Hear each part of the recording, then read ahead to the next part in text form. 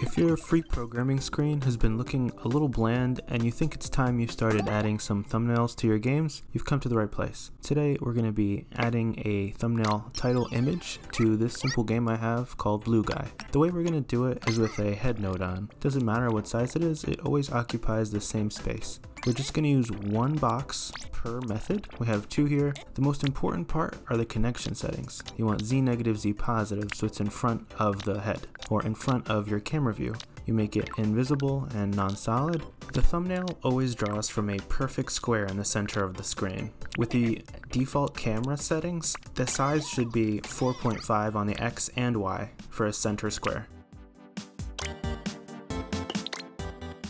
Now we can move on to the rectangle. Basically the same settings, and with the Y height of 4.5, but with the X width of 8. That's going to perfectly cover the screen if you're using the default camera.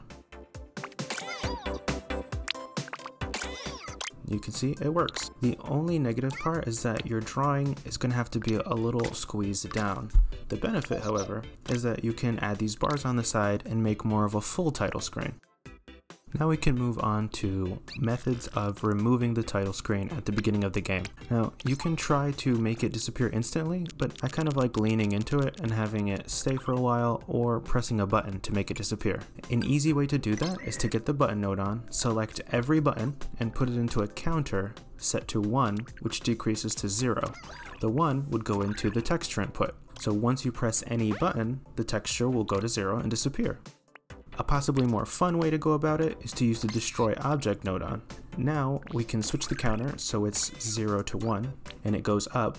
That way when the input is 1, it'll destroy it in a more fantastical fashion.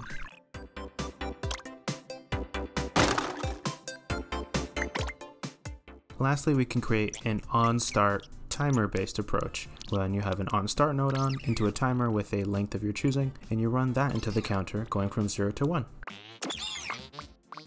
That's all for this one. I hope you have a lovely day. And let me know what kinds of games you're making a thumbnail for.